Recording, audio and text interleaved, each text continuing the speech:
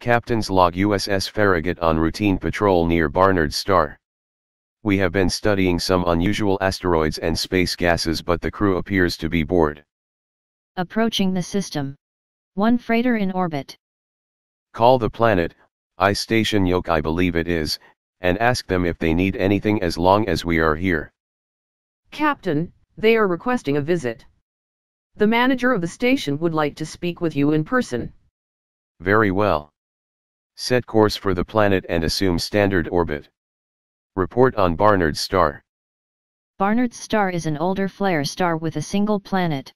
The planet is very cold and not habitable. A research station, ice station Yoke, is studying the surface which if warmed could sustain life. Okay, assign one security officer and I will beam down when we get there. Assuming orbit around the planet. All is quiet. You are cleared to beam down. Very well. Call the executive officer to the bridge.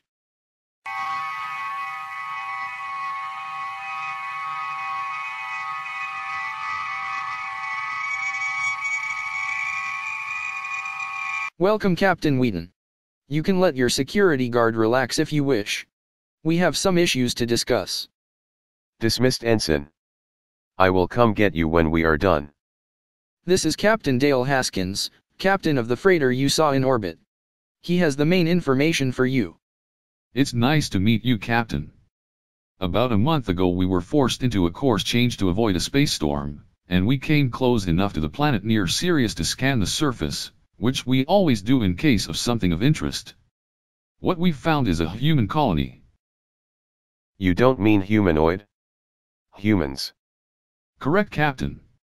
Of course your scanners are much more sophisticated than ours.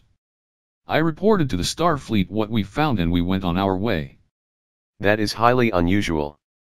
I will try to get permission to investigate. Now, Mr. Ford, did you have something for me? Yes, I do. This planet has been warming up. Don't try going outside because you would freeze instantly, but it has warmed several degrees. We don't know why. What do you have on the surface in the way of monitoring? A few surface robots. Few can survive the cold. We have to bring them inside periodically even though they have internal heaters. I will bring it up with Starfleet. Maybe we can find something out. Now if that will be all, I will go collect my ensign. Nice meeting you both. Yes, we beat back the Klingons. I did my best to stay at my phaser station while smoke swirled around. I am sure that you have many fascinating things to tell your friend Ensign, but it is time to go.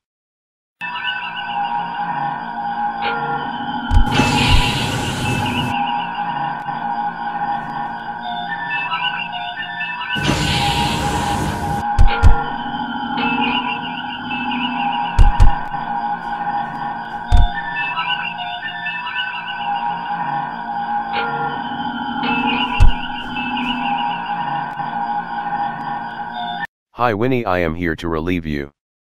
Did anything unusual happen while I was down on the surface? Not really, though we have noticed the surface is a little warmer than we thought. We did not find the reason. We discussed that and more down there. There was a fanciful tale about humans living on a planet orbiting Sirius A. Probably too much space ale.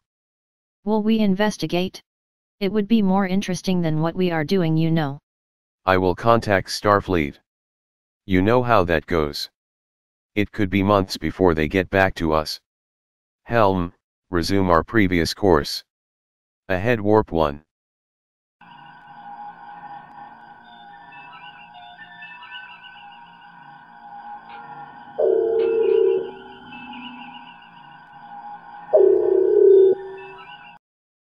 Captain, incoming message, Admiral Jarvis.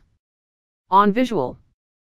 Captain Wheaton, you are to proceed to the Earth to pick up a special passenger. His name is George Hammond of the Dogon tribe. He is waiting at Starfleet headquarters. The Dogon tribe? Who are they? Hammond will fill you in. You will then proceed to the Sirius star system to investigate the human colony that is reported to be there. These tales usually arise from too much space ale or saurian brandy.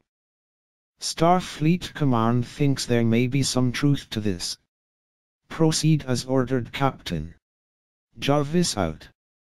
Navigator set course for Earth. Helm ahead, warp 6. Captain's log. Our somewhat mysterious passenger has finally agreed to meet me in the conference room to discuss the situation. We are 2 hours away from the Sirius star system. Thank you for hosting me, Captain. I suppose that you are confused as to why I am here. Yes, I am. What does the Dogon tribe have to do with this star system? Tribal memories. Our traditions say that we were visited by gods we call the Namo in the distant past. Today we translate that to aliens. They were considered to be fish-like or amphibians, depending what elder you talk to. They identified themselves to be from Sirius. That is pretty thin. Starships usually don't carry passengers to stars based on tribal legends.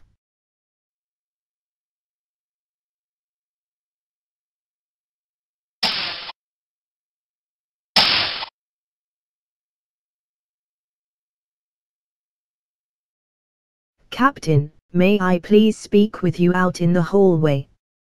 There is no need. I am Lieutenant Commander George Hammond from Starfleet Intelligence. I am also a member of the Dogon tribe. What is your mission aboard my starship, Lieutenant Commander? 2 months ago we received a high-level communication from a species claiming to be the Namo. Your orders are to investigate the planet. My orders are to smooth the contact between us and the Namo, should they show up in the Sirius system as they said they would. Now if you will excuse me, I have some administrative tasks to tend to.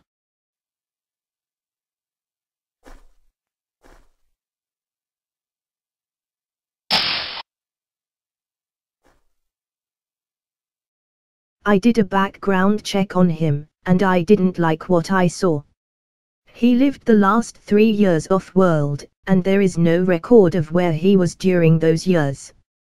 Thanks, Yeoman. Follow up on that and see what you can find out. Approaching the planet, Captain. Commencing scanning. Standard orbit, Helm. Tell the executive officer to start getting teams ready. One major land mass, several smaller islands, mostly a water world like Earth but more so. Captain, there appears to be one or more colonies down there, and an industrial facility a ways away from them. Except for the facility, I read no technology. Standard landing parties. Get a close look at that industrial plant.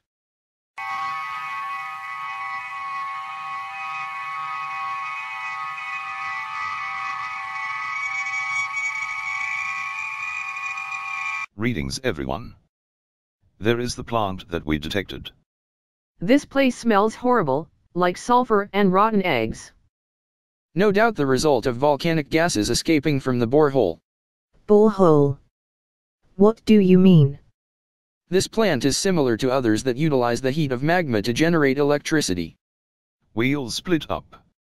I'll take Heather and investigate the vegetation. You two give this plant the once-over. An illogical statement, but I know what you mean.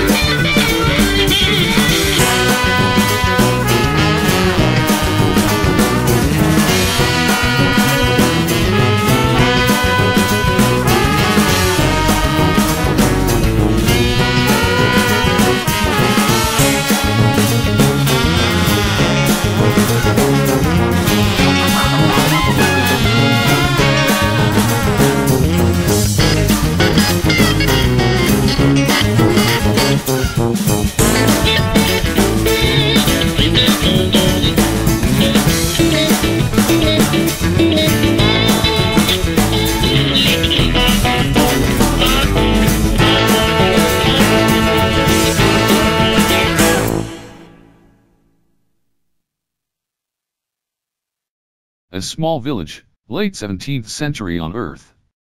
Kitty, get a reading. They are human all right. They, or more likely their ancestors, came from Earth. We don't need to interfere, at least until we know more. We'll look around. Let's try that small building. Come on, Missy. Look. Ancient books, texts. Authenticating. They are real. All handwritten. Until the invention of the printing press in the Middle Ages, that was much of how it was done. Now we need to find out how they got here. There is only one possible explanation.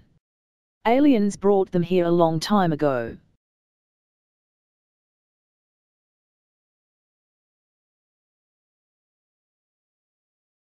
There are piles of bones here. It does not make sense. I am afraid it does. I am detecting human DNA on the bones. What is your supposition? It should be clear to you by now. This is not a power plant. It is a meat-packing plant. The aliens, whoever they are, eat human flesh. The smell is from the burning of bodies. Your conclusion sounds illogical, but we will look further.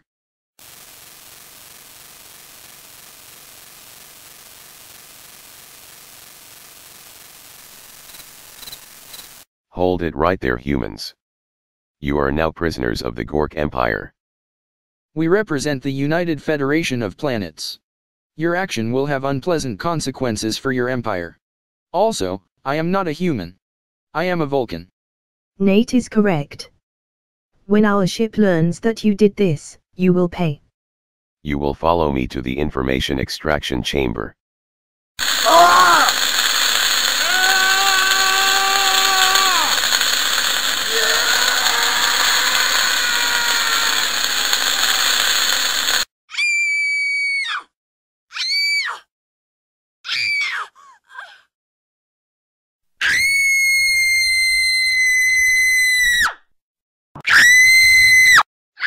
The one with the pointed ears is resistant. We have gotten scant information from the female. Incarcerate them with the other stock. He may be inedible. My scans show that he will probably make for a poor-tasting meal. Proceed anyway. We will deal with them later. The female is a prime specimen. Team 1 reports the human colony, roughly 1,700 in technological ability. Advise them to avoid unnecessary contact. We are here to study them as if they were aliens. Urgent message from Starfleet. George Hammond of the Dogon tribe has been found murdered. The individual that beamed onto the Farragut is an imposter.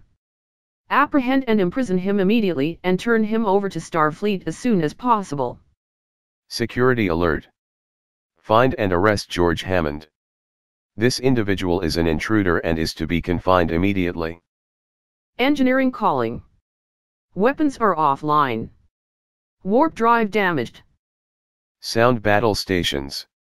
It appears that we can expect an attack.